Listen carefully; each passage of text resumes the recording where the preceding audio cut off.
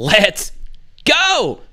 What the heck? South Carolina, I'm going to need your help today because Jaheim Bell, one of my favorite players in the SEC, has gone to Florida State, and you have Marshawn Lloyd in the transfer portal. These are two of your most productive players. We're still trying to figure out what Juice Wells is going to do, and of course, Spencer Rattler as well, and Shane Beamer. I mean, the last time I did a video on him, I'm going to be honest, South Carolina fans, you came after me when I was actually complimenting Shane Beamer and that I thought Auburn should have pursued him. In a couple of days, I'll be dropping my final thoughts on the Hugh Freeze hire at Auburn, so that's why you need to subscribe so you don't miss out on that. And, of course, we are close to that 1,000 subscriber mark, so we hope you check it out.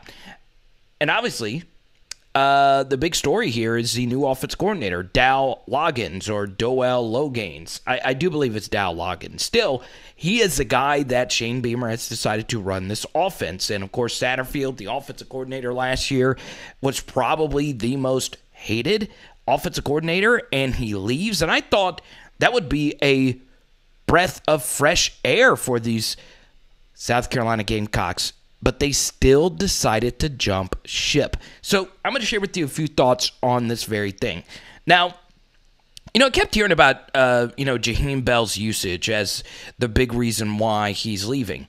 What else did he want, right? You're a tight end that gets carries. Only Brock Bowers is the only other player that actually has that as a part of, his repertoire. Now, could you have gotten more targets? Yes, but once again, Juice Wells was that guy, and it took a while for Spencer Rattler to really get this train moving. So, Jaheim Bell, who's from Florida, I could see why he wanted to go to Florida State.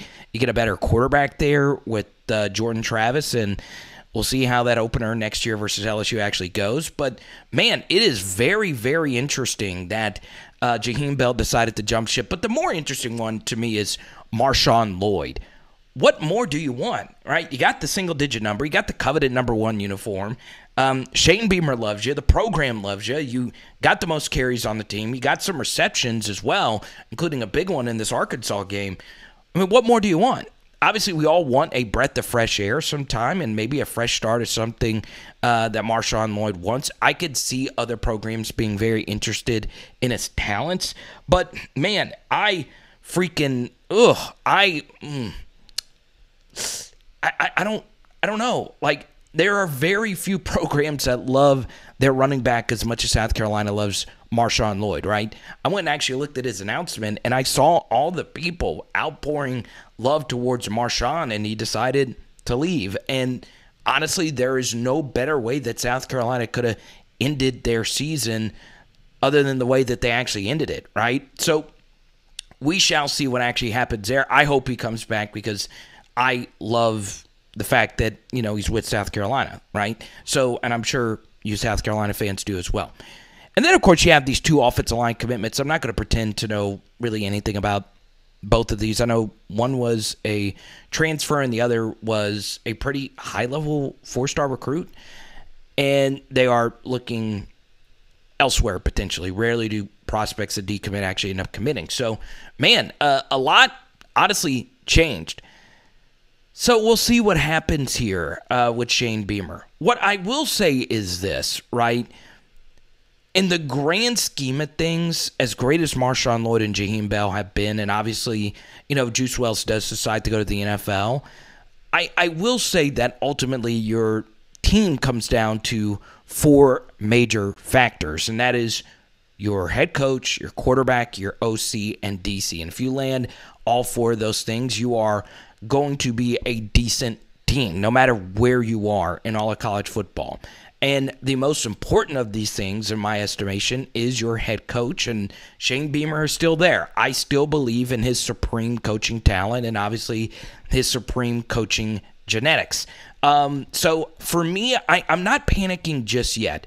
Now, what I will say is Dowell Loggains, or Dowell Loggains, or however, I've heard both, right?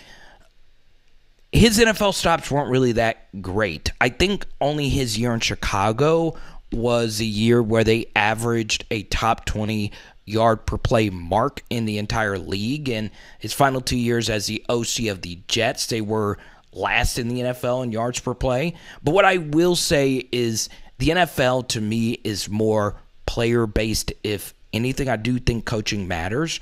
But it is interesting that an OC goes to 4 different stops, and he wasn't exceptional at any of them. Now, once again, those 4 stops weren't necessarily, where he had Patrick Mahomes or Josh Allen to work with there, but still. Now, what I will say is, I do have a lot of sources and folks that cover the Arkansas Razorback program. They loved him. They really, really, really did. And, you listen to some of his speeches and things that, he has shared with Arkansas players over the years. They do get you fired up. He is a very affable, eloquent guy.